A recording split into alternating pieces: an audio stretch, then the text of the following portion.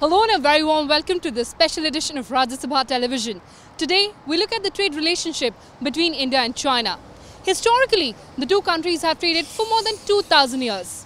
Today, they're the two most populous countries in the world and also the fastest growing economies. All of which has immense implications for economic and diplomatic influence, not only in the neighborhood, but the entire world.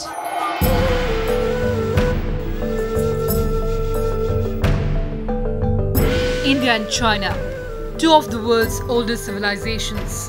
Both took their first steps into modernity almost at the same time. Each shook off the chains of decades of imperial rule.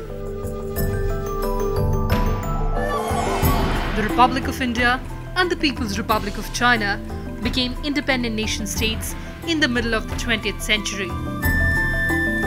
In no small measure, it was this fight against a colonial master that encouraged India's first Prime Minister, Jawaharlal Nehru, to see China as a natural ally. China and India are geographically proximate, separated only by the formidable Himalayas. They share a common border along the mountain range, with Nepal and Bhutan acting as buffer states.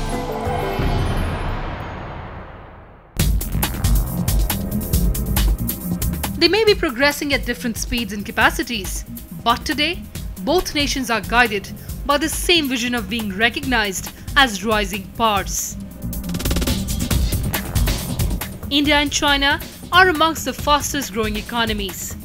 China progressed at 9 to 10% over 3 decades. India has maintained a rate of over 6%. What's more, their economic strengths are also complementary. China, strong in manufacturing and infrastructure. India, robust in services and information technology. If China has the hardware, India is supplying the software. The Chinese presence is pronounced in physical markets, while India is rooted in financial markets. Both are developing economies. However, there are specific strengths which both countries have. Now, one is obviously that depending on the level of economic development in both countries, trade takes a specific picture. The cultural and economic exchanges between India and China date back to ancient times. The Silk Route was the most famous trade route, which also facilitated the propagation of Buddhism from India to East Asia. During the Second World War, both India and China, in their own ways, stalled the progress of Imperial Japan. The Mahabharata contains many references to China. The epic mentions the Qin state, that later became the Qin dynasty.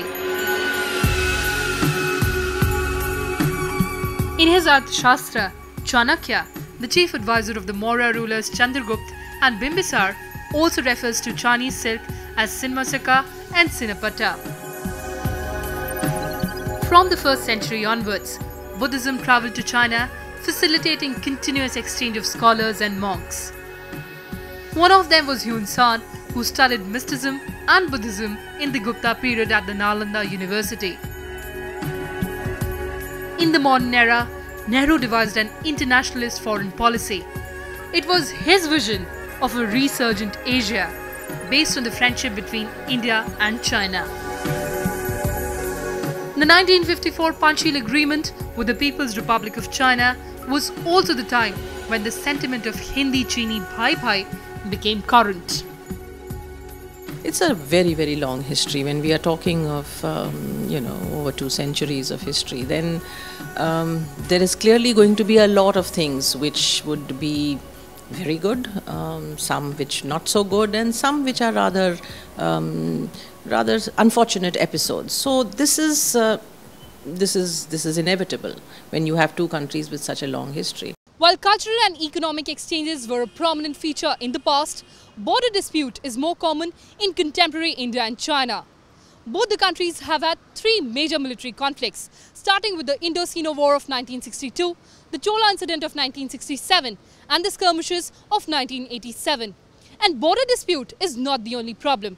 Tibet is the key source of tension between India and China. At the heart of the boundary dispute is the McMahon Line. It is effectively the border for the two nations, although China vigorously disputes its legal status. In October 1962, unable to reach political accommodation along the 3,225-kilometer long Himalayan border, China launched simultaneous offensives in Ladakh and across the McMahon Line. The war ended in November 1962 when China declared a ceasefire. The celebrated refrain of Hindi Chini Bhai Bhai became the derisive Hindi Chini Bye Bye. Until date, Arunachal Pradesh remains a potential conflict zone for the two nations. To their credit, and I think this is where we have to acknowledge the kind of political determination shown by then Prime Minister Narasimha Rao and Chinese President Jiang Zemin in the early 90s, when both sides came to what I would call as a very clear high-level political decision that no matter and notwithstanding the fact that the border and territorial issues remain unresolved, neither side will allow their militaries to fire a shot in anger. And I think that's a remarkable achievement that from 1993 to where we are now in 2014, despite all the unease, all the turbulence, and I would say that what happened in 2013 April in Depsang is a good example of how a situation can escalate. But yet, I think this peace and tranquility has held. Time for a short break. Lots more when we return.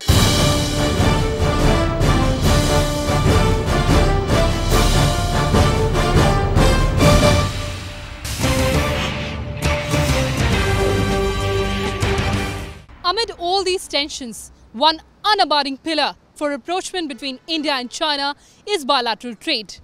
Bilateral trade has overtaken political confidence-building measures. It has changed mutual perceptions and contributed to overall tranquility.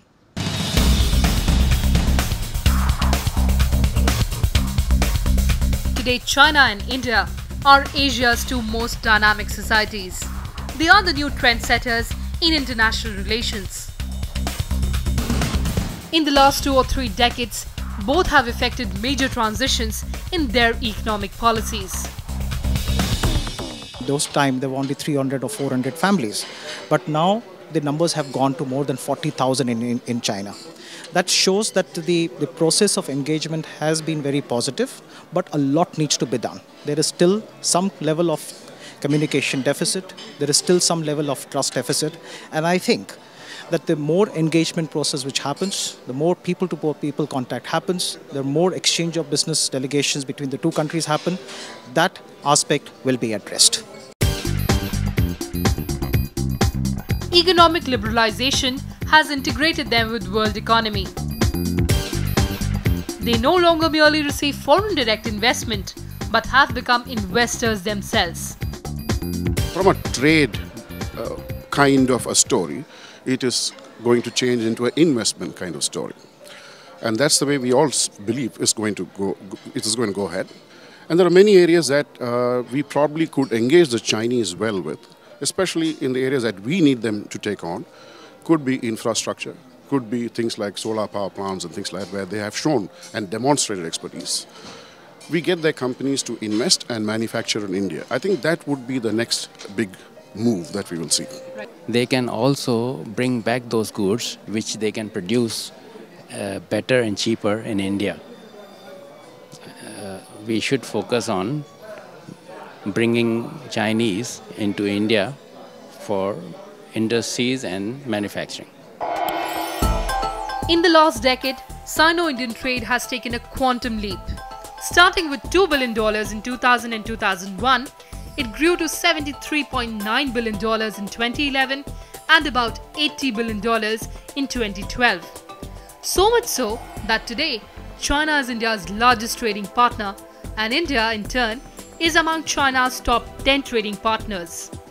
In both countries, leaders are confident that trade will grow up to $100 billion by 2015. Chinese companies have invested up to $53 billion in India. Big industrial houses in Mumbai and Shanghai and other centers have reaped the advantages of this relationship. Indian companies secured high-value equipment in power, telecom and manufacturing sectors at competitive prices. They are now even raising commercial loans at favorable rates in China. Chinese businesses are increasingly keen to invest in India's infrastructure and also its consumer markets. The last 10 years, the Indian companies have been sourcing, just like any other global companies, out of China. But in the last recent years, that competitiveness is reducing because of the rising costs in China.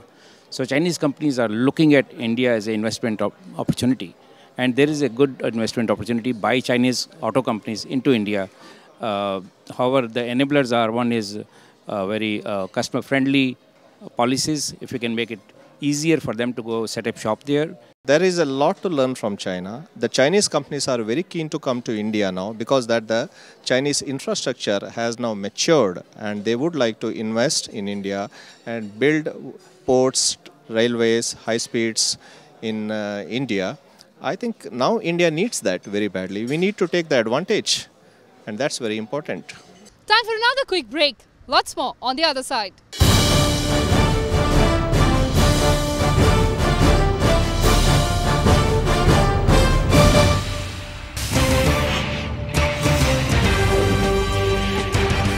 As India's trade with China increases, there are many bilateral issues that are begging close scrutiny.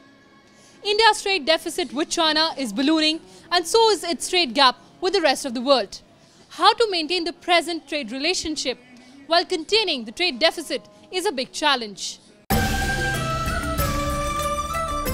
Increasing diplomatic visits have served to cement the trade.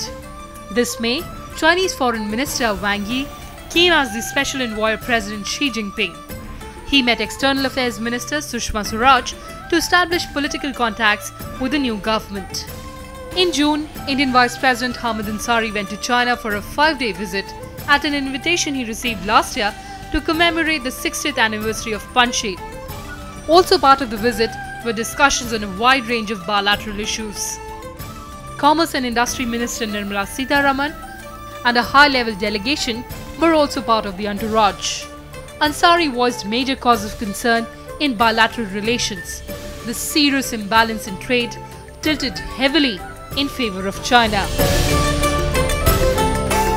देखिए हमारा trade तो बहुत बड़ा है मगर उसमें इतना imbalance है कि वो इस तरह से गाड़ी नहीं चल सकती है। अब उसके दो ही तरीके हैं, या तो ये कि हम अपना एक्सपोर्ट बढ़ाएं या वो अपना इन्वेस्टमेंट हमारे देश में बढ़ाएं। तो उनका रिस्पांस जो था वो ठीक था। कुछ चीज़ें हैं जिस पे कि वो स्टडी करना चाहते हैं। कॉम्प्लिकेटेड सब्जेक्ट है, टेक्निकल सब्जेक्ट है, इस पे एक्सपर्ट लेवल पे बातें होंगी। The bilateral trade totaled $65.47 billion in 2013, with trade deficit mounting to $31.42 billion.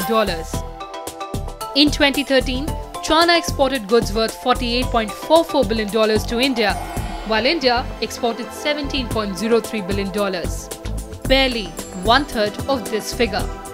Today, Chinese manufacturers have access to even sensitive Indian sectors like power and telecom.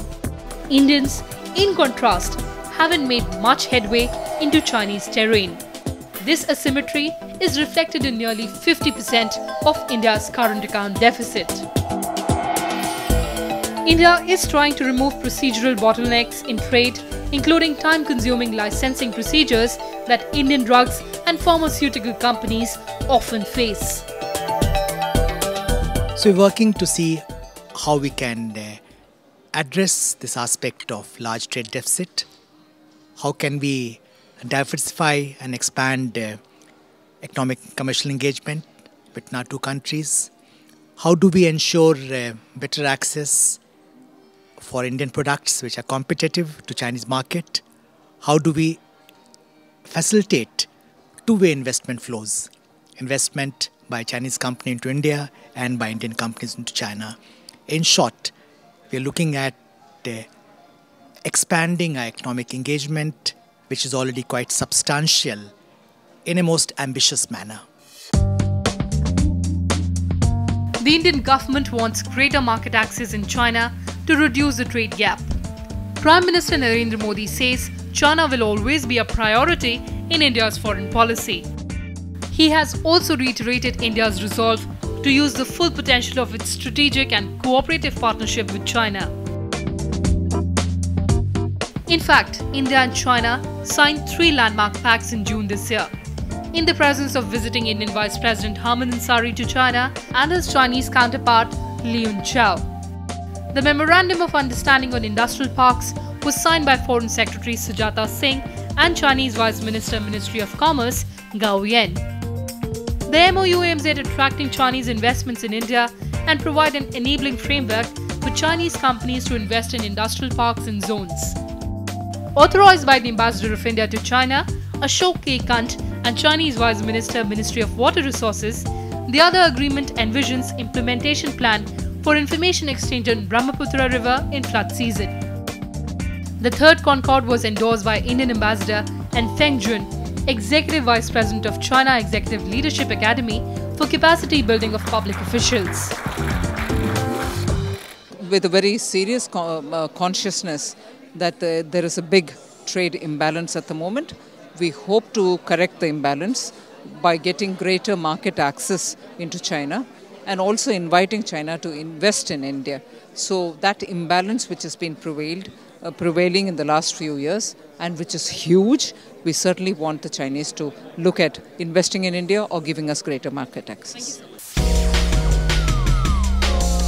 However, the Indian government has allayed the fears of Indian manufacturers facing the heat of cheap Chinese imports and reiterated that competitive advantage would be the foothold of strengthened Indo-Sino bilateral trade ties.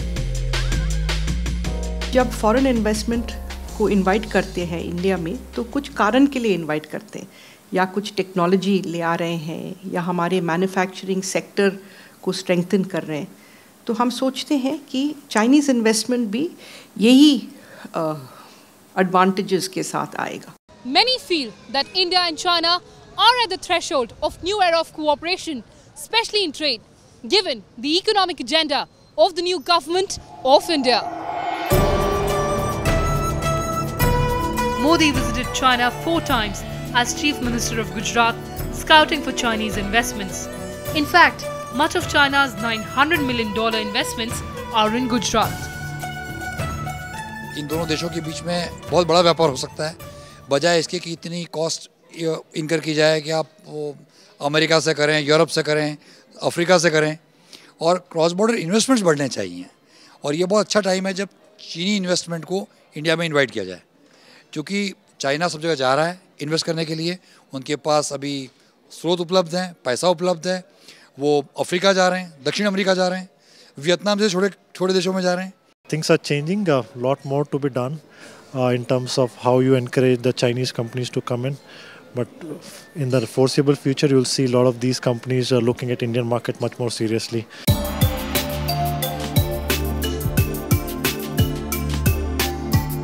In the past, diplomatic and security establishments have undermined the attempts to move the conversation beyond borders, visas, and historic suspicions.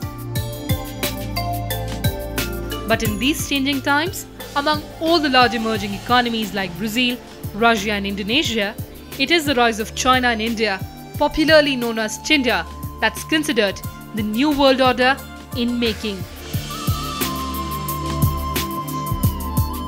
The new government has brought Chinese companies a lot of confidence, and what we can see now is in the last 2 months, we have witnessed at least 50 new Chinese companies who approached us for the consulting of doing business here.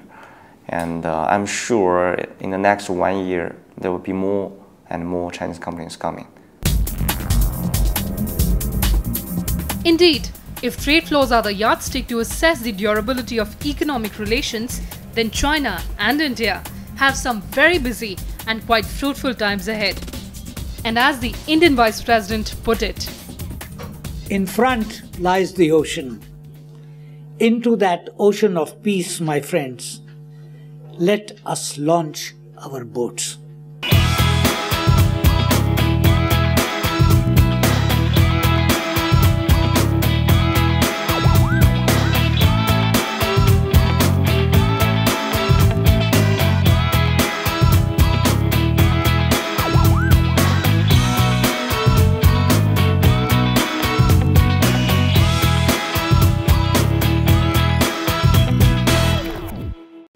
must pursue comprehensive economic, political and international engagement with New Delhi, and it needs to buffer specific challenges and sources of friction like India's attempt to join UN Security Council as permanent member.